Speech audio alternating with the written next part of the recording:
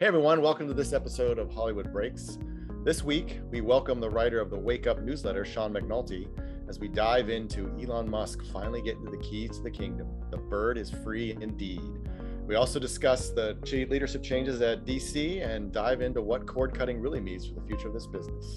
So welcome to this episode of Hollywood Breaks. Oh, good to have you back on, Sean. I appreciate you. No, of course. It's unfortunate today's not a very big news day. You know, there's no divorces happening. We got nothing to talk about. Happening. No big flops in the box office. It's going to be such a slow episode. I don't know what we're going to talk about. It's like end of summer. It's crazy. Yeah. Oh my gosh. Keith and I were talking before you jumped on about the whole Twitter thing.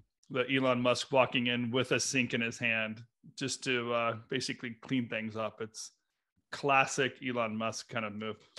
But it's interesting that, you know, at one point we have Twitter under a battle of ownership, you know, what's going to happen. Clearly some things that are going to change in the media landscape on that side. And then just some of the cable numbers that are coming out and the information happening with users and fans of that case. So like, I find like our landscape is once again changing. You know, maybe it is just into summer, but our landscape is just changing once again of like where people are going to go, what they're going to pay attention to, where they're going to get their news sources and many things like that. A lot of things shifting. It's the middle of earnings season for third quarter, which is why all this news is coming out in this kind of fire hose at a time where everybody chooses these 2 weeks to kind of really put it all out there. But yeah, it's, you know, Twitter's, I mean, yeah, Elon and the sink, you know, I joked in the newsletter this morning, you know, I'd love to see the thought process on like, yeah, I should bring the sink, right? Yeah, I don't. Oh, yeah, totally bring the sink. That's going to play well, man. Yeah, or like picking out the sink. Even. Right. Yeah. Like, I was thinking, like, what assistant went and bought a kitchen sink?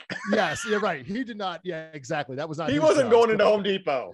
Right. Right. And no, it's too big. No, I need to get the good sink. Not that's, you know, like what was that process like of, you know, clearly it wasn't improv comedy.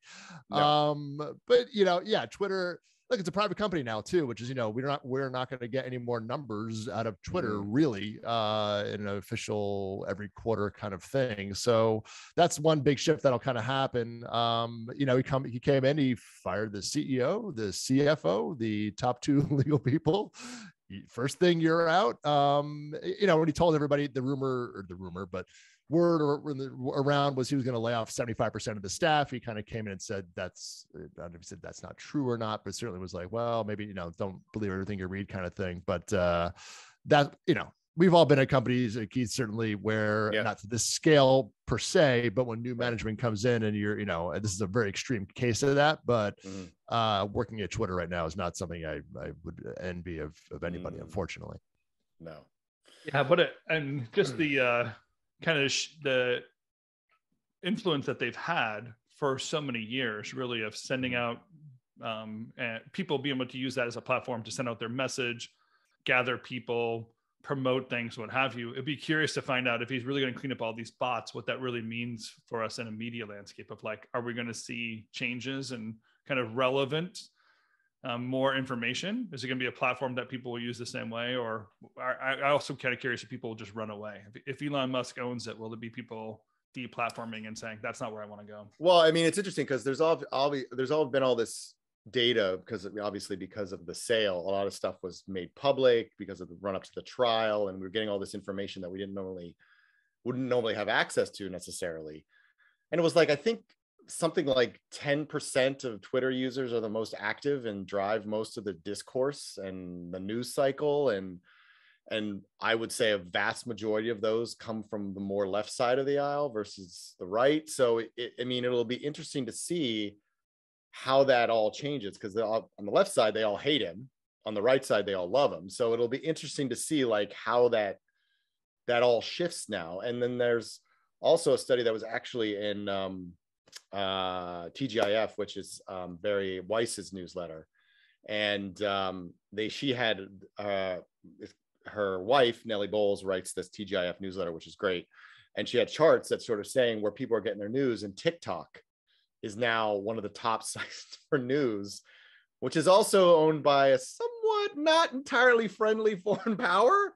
Right. So that kind of makes it very interesting, sort of, and just Elon coming in to Twitter. And I think there's a lot of people who are like, okay, well, let's see what happens now, because he was very clear in his letter to advertisers, which I think was released yesterday or earlier today, that he's like, listen, I recognize that this is a town square. Everyone needs to have a voice, but it's not going to be a free for all. A lot of things are going to stay the same, but some things are going to change.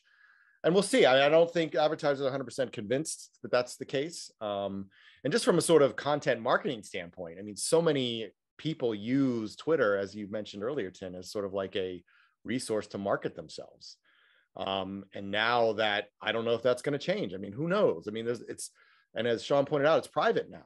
And that's another big thing. Like, we're not going to get a peek into under the hood as much as we used to. And they're not going to be as beholden to some of the sort of SEC rules that affect a lot of the other publicly traded companies. So I think there's a lot of things that are going to change, and it'll be interesting for sure. Yeah, and I think there's going to be, what was funny, Elon put out this big open letter. There's a letter to advertisers, and none of the stuff he's been talking about for the past 5 months was in it. And it's like, oh, what happened on the talk about bots? And he was just very much want to maintain public, discourse, and all this very positive, and like, oh, right. When you get to the keys of the company, all of a sudden your perspective changes a little bit, doesn't it? And so, it's one thing to talk crap from the outside, and it's to be that guy coming in, and then he's made this offer and whatever, and whatever it was, and now his financial, and I mean, Tesla's his core of his business, but it's 54 whatever the billions of dollars it is out of all of his money, but he has a lot of investor money from Morgan Stanley and things like that, and he's got a lot more responsibility on it now. So his language 100% changed, and we'll be getting these random angry tweets on the platform anymore or not. And so a lot of questions there. We'll see. It's an ongoing saga. I don't there's not too much anybody knows more than anything else about Elon Musk, so we shall see. Value of the platform to, like, basically, let's keep it within our industry for the sake of argument. Like, what's the value of the platform? Do you think it's something that can be converted and changed to a video platform or a streaming platform? That might be in a very primary kind of ugly way of thinking of it. Or is it really the value on the marketing side, where you can promote and gather users and followers? Or is it really clearly about a village voice and just saying, hey, the value is there are no filters, there's no gateways, there's no censors, say what you want? Yeah, I wouldn't, I think, Keith, to your point, and the thing I read as well was, the top, 90% of tweets are sent by 10% of the users, Twitter has this outsized presence given to it versus its influence. It is not a video platform that's been tried several times. It is not even the Spaces things going on with with live, the Clubhouse model, whatever you want to call it. I don't know that I've heard that's a real big success. They've had Twitter Blue, the subscription product. They don't, Twitter's been around for a long time. If they would have figured out how to make money on it, they would have by now. They make some money, but what's the key to Twitter? It just is what it is. It was never created with anything else in mind. It was just created as this is a cool thing I can do. Right. Let's see if this out. And it took off, and it had a lot of, momentum in the Arab Spring, and it had a lot of momentum going on. And these world events became that way, but the world's not like that anymore. And now it's primarily a news platform for people. There's a lot of journalists on there of all ilk, and a lot of anger, and a lot of, whatever it is. But celebrities now don't as much go on there to make their announcements. They'll do it on Instagram. They do videos. But Twitter's not the platform that they used to do, which was in the late, 2010s, maybe like, oh, somebody tweeted out this thing. And once Trump left, certainly that was a whole other, chapter marker for them. So Tim's it's a good question. What is the growth pattern here? Twitter, Elon made a lot of big noise about what he can grow that platform to be. It's nowhere, it's not even as big as Snapchat. I mean, the user numbers aren't even there, so the size is it's compared to Snap, or even, Instagram, Facebook, TikTok is nowhere near any of those platforms in terms of users and influence in that sense. So I feel like it's just like buying a newspaper in a way. Yeah, that's actually a really great. Yeah, it's a great analogy. It is very much just like Sean said. It's a lot of journalists use it. Politicians use it. It's used often for a lot of hot takes. after certain events. And he's right. A lot of celebrities don't really use it. They use more like Instagram. Studios will use it to sort of promote, like when you first open the app, there's usually something or an app will pop up in the middle when you're scrolling that's sort of promoting an upcoming film. So that's just a part of like the broader digital marketing plan, just to be everywhere where everybody is. I don't think necessarily Twitter gets an oversized influence versus a TikTok or an Instagram. In fact, if you look at most surveys for the younger generations, their Twitter is sort of down, way down. It's more, every poll I see, it's more TikTok and Snap and even some extent Instagram, but Instagram is becoming more and more sort of an older generation tool, and TikTok and Snap are what like 28. You know, like if you're 28 to 30, that's an older generation. We need to get right. Well, next. Exactly. That's the next phase. So I don't know. We'll see. I mean, you know, I think it feels a lot like a newspaper, but you know, much like Rupert Murdoch still believes in his newspapers. There will be somebody who will always believe in Twitter. You remember just in the days where the big corporations wanted people to become addicted to cigarettes, something so basic, and now it's like addicted to any media platform. The next media platform is when we need to get that generation hooked on, so we can have years and years and years of growth. Reduce the churn. Reduce the churn. Give me a high ARPU. That's all I want. Yeah. you know what's still around? Terrestrial radio. So, you know, this platform, you know, so the roles change, but things don't go away. And Twitter might have had its moment in the sun, and, you know, we'll see if it can be grown again, but will it go away? You know, that's a larger business question, but will it become all of a sudden this major growth engine has it become the new hot social media platform? No, you know, that's not in the future. So yeah, he's got a lot to figure out. Might be a good segue there just to talk about two other platforms that are changing, because it does feel like we're getting more and more information. I think, Sean, this is the stuff you've been covering, is just like the cord cutter world of like cable is also changing the way the bundles happened, and truly we can imagine channels disappearing off of some cable services where for all of our lifetime, it's just been growing and growing and growing. I think we've hit the maximum, but now people are debundling, getting away. And I'm going to guess the recession/inflation that's happening to us is part of that decision of if I have to pay for a gallon of milk or my cable of something I don't really watch, I'm dropping that and watching sports on Hulu. Yeah, and now you also have the virtual bundle. If you want the bundle, you can get Hulu Plus Live TV or YouTube TV. You know, you don't even have to have that cable box and that experience of cable, which I don't think anybody really enjoys that either. Yeah. If you do want to have that bundle, you want to have it for 4 months for NHL season or whatever it might be, and I don't want it the rest of the year to watch my ESPN, whatever it might be. But yeah, Comcast, and they lost another 540,000 cable TV subscribers in the third quarter. It's in 3 months. They're now down over 1.5 million this year, and the year isn't even over yet.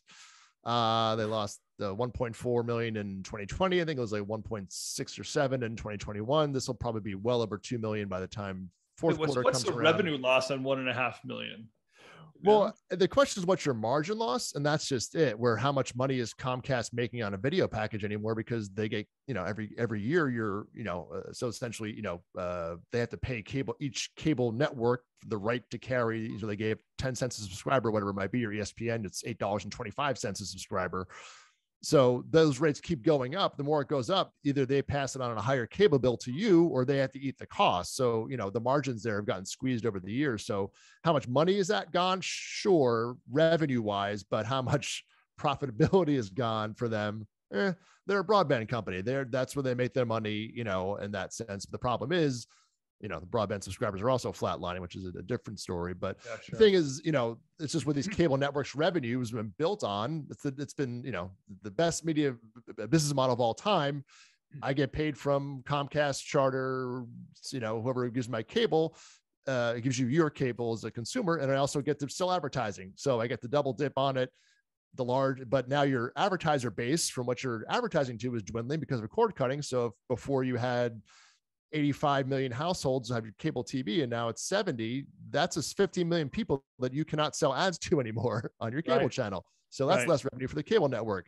And then that's also 15 million homes that I'm not being paid for that I was being paid for 5-10 years ago. So the revenue for the cable network business is just going down, and streaming is not really making that up. And these numbers, the Comcast earnings call, which I listened to this week, they were asked about the video, the trends in the video business. And will this, they really hadn't, usually the cable business was like, yeah, we're going to try this bundle. They try to make some creative answer up, whether it's going to work or not. They were just like, yeah, these trends aren't going to change. And that's like the sports leagues are also going to suffer from this, right? Because they're basically baseball, football, basketball, all those are bundled. They get a lot of revenue from the networks carrying them. If the networks don't have the revenue, don't have the viewers, those packages and those offers are going to not be the same. And the NBA is the real next canary in the coal mine, because they're the next league with the deal up. The NFL set for another 10 years. Baseball isn't really neither here nor there, and hockey has set a new deal as well. So the NBA deal it's up in 2025, but it's going to be renegotiated. Probably by next year will be when the new deals will be set. And that's really the thing. Does the NBA stick with the bundle, which is they're heavily TNT and ESPN split right now with some network games as well. But the thing that's interesting that's popping up is the LA Clippers this year launched a D2C streaming service for 72 of their 82 games. LA, it's geo-targeted, so it's only LA, general, almost like local television used to do. If you were in New York City, the S Network, whatever local or regional sports network they call RSN, whatever that would be. Regional sports thing, exactly. So that's in Bally Sports Networks, which bought the old Fox Sports networks. They also launched the D2C product for $20 a month. So is this going to be either our teams going to start offering their things, or will these local RSNs be streaming only and really be able to get, if you want to watch the Rangers, you want to watch the, Chicago Bulls, and you want to pay, $200 for the season, here's your option, and don't worry about cable. And that's where the bundle really, you're right, Tim. That's that. Yeah. Once that starts, maybe the NFL's already, the Amazon deal this year that's the first toe in the water of that.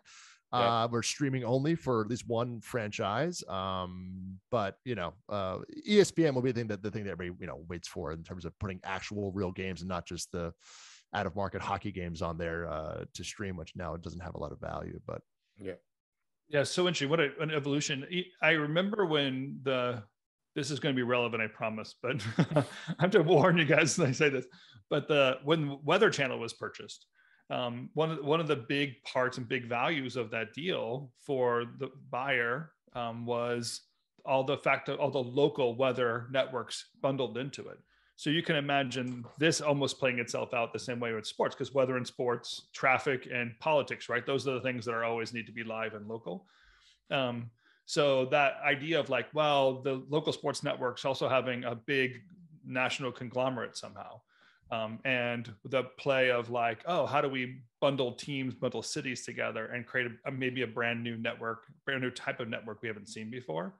It'll be pretty interesting to see how the evolution takes place, because there's a lot of money in sports, a lot of followers, a lot of loyalty to the team. So you have a built-in audience when you're doing that. Yeah. And the thing about the local things too, is that, all cities are not the same size. So the Kansas City team doesn't have as, the LA can get a lot more money for a streaming service. The Kansas City market, the reason why they bundle together for sports rights is to, everybody gets an equal cut of the pie.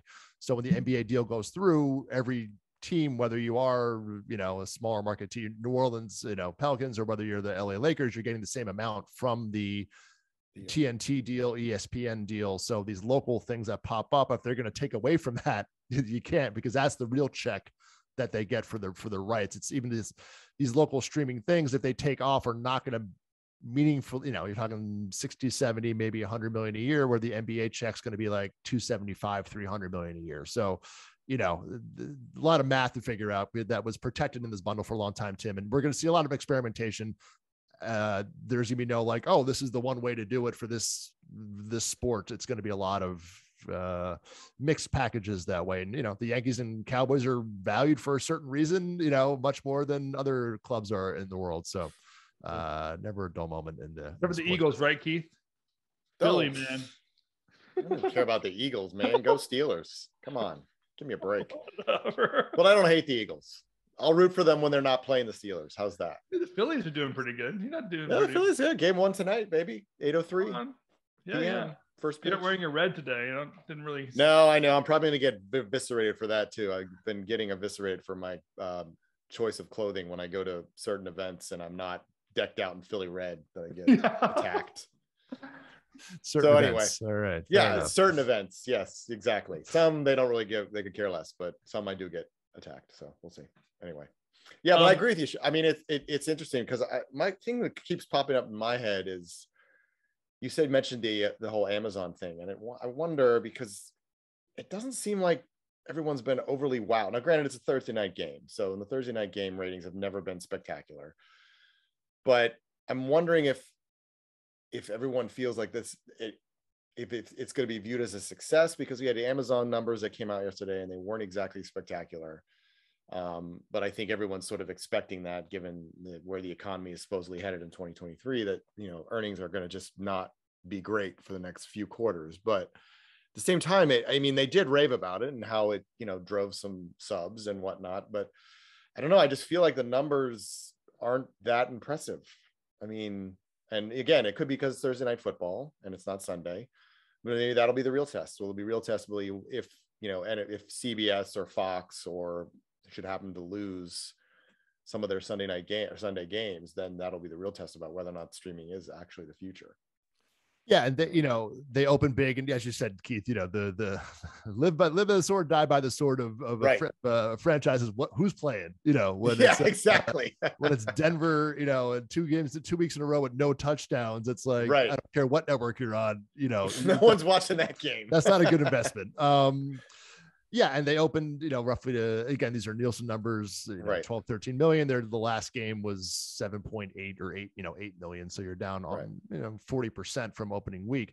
And again, but for them, it's also driving, I love NFL and I watch every week, and, it's an amazing promotional vehicle for all their products that they just don't have, so yeah, that's true. Ring cameras to the peripheral, the new season to, Jack Ryan's news, that the trailer dropped last night. So they do that, and they sell advertising so they can also make revenue back. They're not just, promoting themselves. So there is a the new word of the 2020s, so the new flywheel where, okay, maybe it's a little bit loss leader here and we're doing this, but it's a nice way to promote X, Y, and Z to an audience that we would never, ever, we have to spend millions of dollars to go reach elsewhere on and buy that $800,000 slot on Fox NFL, which we don't have to pay for now. Right. So there are some other things to it. But, they're also learning that I think, there's a big ad push in early September, Lord of the Rings, football. And it's like, maybe they need to do another, hey, we're still here, because people dropped off and you have your media habits and new shows come on. And now you have World Series coming in. Last week's game had the Yankees Houston, ALCS competition going on. So, maybe there's more of a push to it. They just signed LeBron James to do a Manning cast starting on November 17th with his show, The Shop, that he does with his producing partners, and they'll have special guests on. So they're, they said this from the start, saying we're launching this, we're going to grow, this will grow in what we're doing. So this is only phase 1. So, I give benefit of the doubt, certainly. But also at Amazon, Keith, they're shipping, this is line 16 on the on the Excel sheet. This is not oh my God, it's not high on the chart. I get it. Yeah, and that's the thing too, Tim, in these conference calls, these earnings calls, Comcast, it's like Peacock and all these numbers, and like they spend about 30 seconds on Peacock. They are a cable company or a broadband company and arguably a theme park company and a movie company before they are a streaming business company, so whereas at Netflix, it's job 1, and Disney, you're probably job 2 or 3, where about Discovery, HBO Max, it's roughly top 3 jobs. So, it just depends on what company you're talking about. It's not as fun to discuss because you want to put everything head to head, but there is a lot of nuance here between, and then Apple didn't even mention it in their own prepared remark at Apple TV Plus. And they don't really do it. I mean, Apple. Yeah, they don't really do much with it. They break nothing out. It's 900 million subscriptions, and I'm like, that includes like people who pay for podcast subscriptions. It's like it's not like literally, like it's the most useless number in the world because it's all under services, which is podcasts, music, arcade games.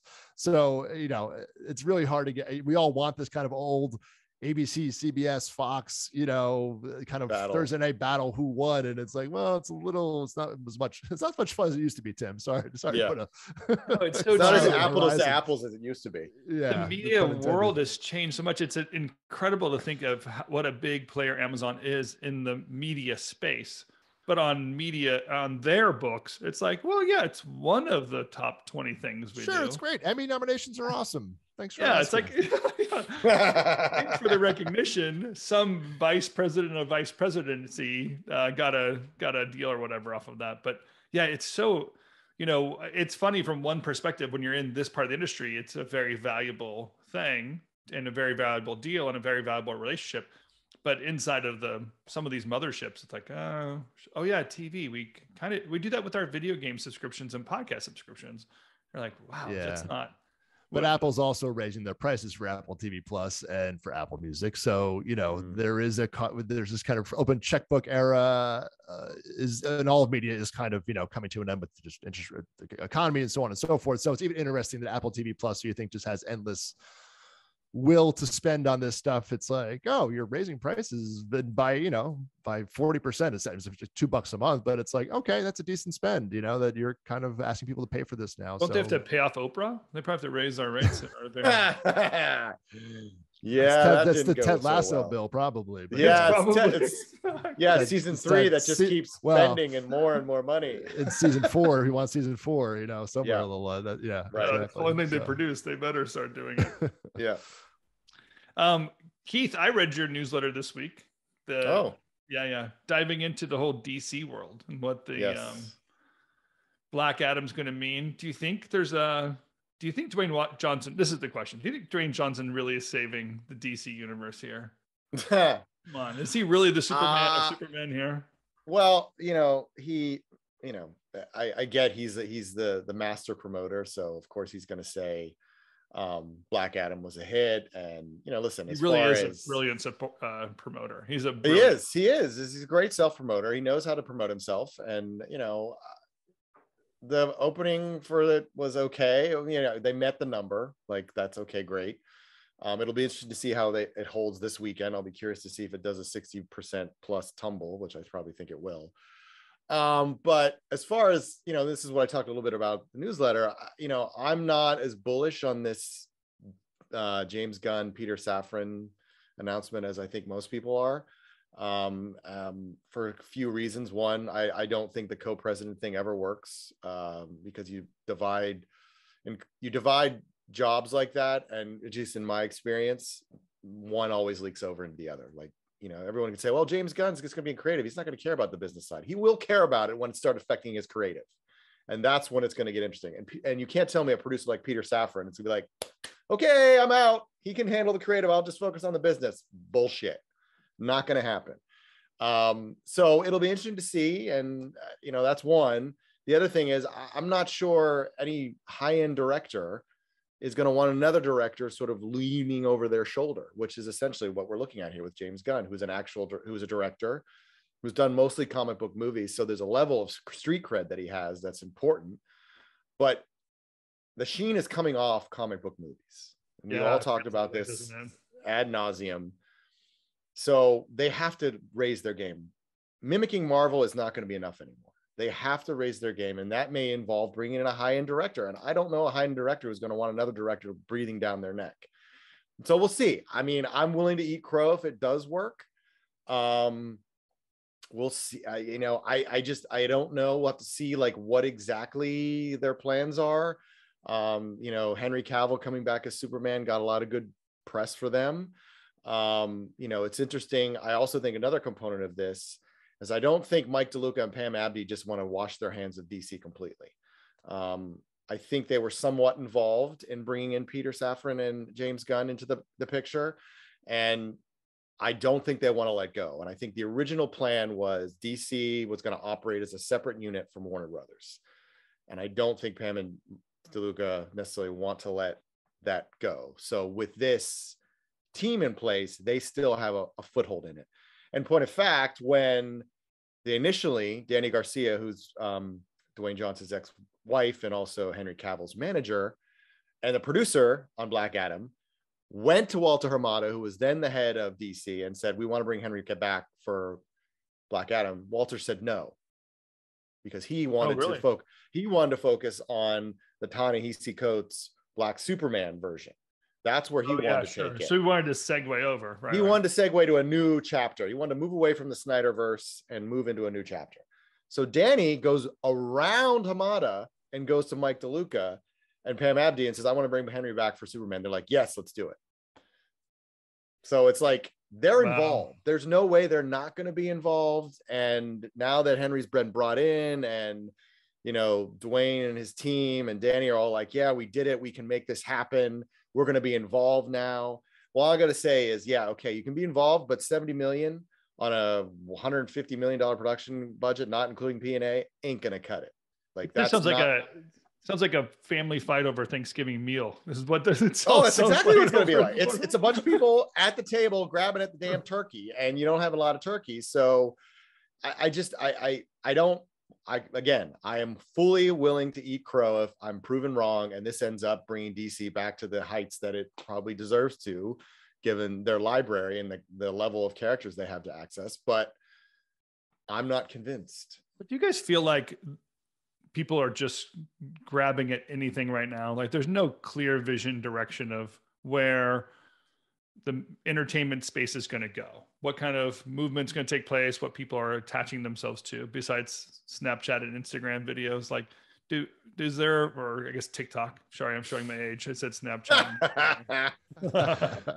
But do you think that, like, Sean, what are you thinking? Do you feel like people are just only talking about the negative impacts and not really kind of looking at like big picture growth areas?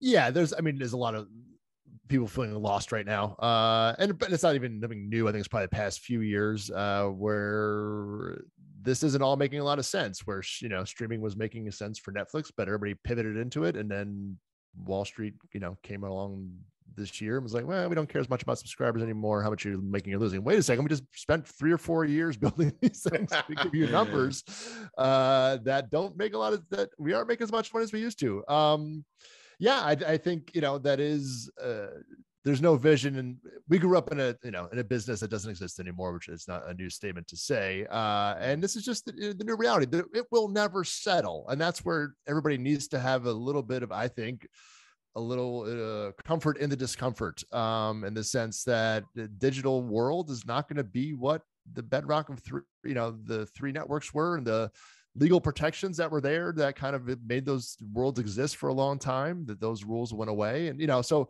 it just has to, yes, to answer your question, I think, yes, there is that. Your sense is exactly right, Tim. What someone does about it, good luck.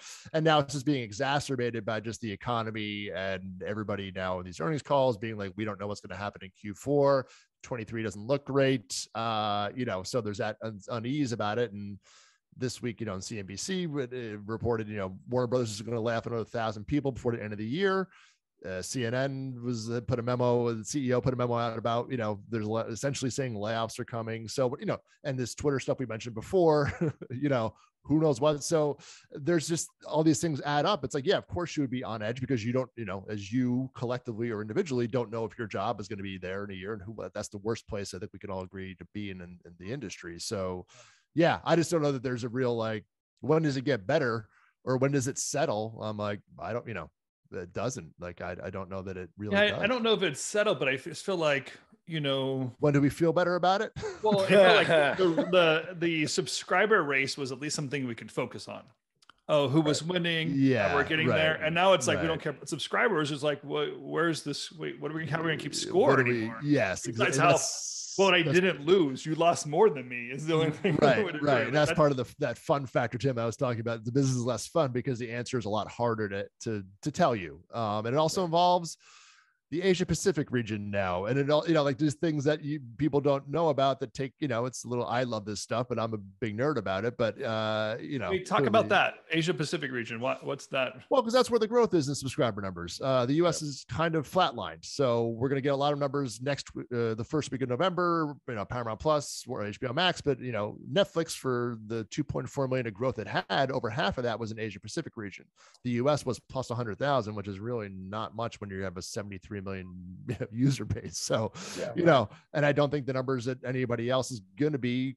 The competition has gotten to be such a case where, you know, it's hard to find any growth. And you also have people, you know, Paramount Plus just did an offer for $25 for a year. So how do you grade that subscriber versus, you know, so even again, a subscriber count isn't even accurate because Netflix has been one price, or, you know, has been, they don't discount, and it's this, they raise prices over time and now they're doing advertising, but it's been this metric where you could judge it. Now you can't, because everybody plays different games with this stuff, and, you know, Peacock's its own different universe, and HBO Max, you know, does a deal for whatever it might be. You know, they're still selling it, I think, or sell for, you know, $80 for the year. So that's going to be over next month. And so it's harder to say that, but the global region is getting much more important because that's where the growth is coming. But again, the caveat there, Tim, is that you can't charge as much for it in a few countries over there, namely India and Indonesia, where you're charging, you know, pennies on the dollar for the services. So again, subscriber growth there isn't what subscriber growth is here. You know, I've already lost half the audience. It's like, yeah, it's just not as much fun to understand about, like, oh, who won Thursday night on the Nielsen? It's like, okay, got it. By the way, now I know why we talk about Tom and Giselle's divorce, because I feel like it's something, a little easier to focus on. Grasp. Yeah, exactly. Yeah, if our greatest breakthrough is commercials on Netflix, this is not a growth industry. Yeah. Unless, of course, you're making Netflix commercials, then this is a great moment to be a production company making Netflix commercials. Yeah, and this is something too that I'm going to talk about next week in my Wake Up newsletter, is that, you know, all the prices are being raised right now. So as the recession goes on, no one knows what this price raise thing is going to be. Hulu just went up in October. ESPN went up, you know, $3 a month in August. Disney Plus is essentially going up if you want to have the ad-free, $3 in December. Apple TV Plus is now $2 more expensive. It's all happening at once. Netflix is the only person offering you a discount right now. And I'm like, that's actually not a bad proposition, in that they're saying, hey, this thing that was $15, now $7 if you want ads. You know, they're the only company reading the room in a certain sense, that I think I'm going to, you know, dive a little more into that next week, just to explore that and what the landscape is. But it's also happening at this time where, you know, the money's coming in and they're raising prices, and people, you know, I'm sure the three of us right here, I'm sure you've had this conversation with many friends about how much things cost. And now we know these price changes are coming. The public doesn't know.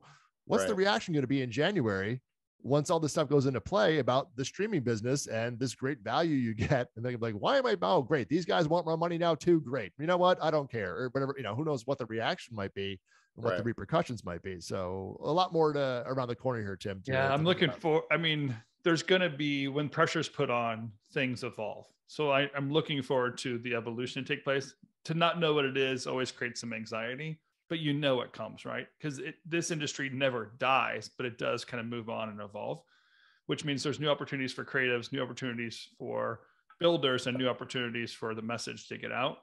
It's just our job to find it. Sometimes we humans want it easier than harder, but yes, exactly. Really What's the simple answer? But no, it's not. The problem isn't people don't like TV and movies anymore. Like, that would be the bigger problem. Like, you know, the interest is people just want to watch TikToks. I'm like, no, that hasn't been proven. You know, and even the movie businesses come back. You know, the problem with the movie business is that, you know, they don't have enough product, not that people don't like going to the movies. Clearly, that's been proven several times over again post-pandemic. So that would be more troubling, Tim, like, you know, of like, oh, nobody came back to the movie theater. That would have been, you know, or it was half, you know, whatever it might be. It's not what it was. It never was going to be. Movies weren't going up before the pandemic, but it's still a solid business. As we said, radio still, you know, things still exist. People still like these things. And that's the solace, I would say, is that people will always want to watch TV and movies, where they're watching it, how you know, that kind of thing is shifting. But that's the reassurance, is not that like, oh, people don't like the product anymore. This isn't hard seltzer where it's like, oh no, people aren't buying this anymore. It was a fad. Oh no, if I put my whole fortune on hard seltzer, I'm in real trouble. You know, people still like our product. So that's good news. Yeah. They always want the product. Okay, we got to wrap this up. But if anybody's listening to this and wants to know the brains behind the Wake Up, now you know where it comes from. There's a lot of thought that Sean has, and he's piling into these processes. It's much shorter in the newsletter, I promise. Yes, much more. It's a great read. I can personally attest. It's a great morning read. Yeah. I highly recommend. Google has nothing on you when it comes to this knowledge. So. Welcome, you're getting a snapshot into every evening I write. So I'm like, all right, wait a second. How do I make this in 3 paragraphs? Not even 3 sentences. So I think I do a pretty good job. You do. You absolutely High school teachers would be so proud of you. 500 words or less. It's pretty much editing process. It is. That's Tim. You laugh, but that's kind of like when you have a word, like a character count. I don't put that literally that handcuff on myself, but it is like that of like, okay, lose this word, lose this whatever, this sentence, this thing. Invent a new word that means right. Yeah. Words Exactly. So you can check that out at theankler.com. You can check out the Wake Up newsletter.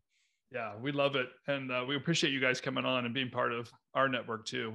We truly are fans of the Ankler and all you guys are doing over there. So yeah, thanks, Sean. Appreciate it. Team, and keep up the good work. Cool. Thanks, guys. I appreciate it. And always fun chatting. I didn't even say the word ARPU for you, Tim. I'll say that. I know. I'll say that I said it once. You did. All right, keep that in. All right. As long as somebody said it, then we officially check the podcast. One ARPU bingo today. That's an ARPU bingo. That was all me. Yeah. Good job, Keith. Thanks, Sean. You have a good one. Thanks, guys.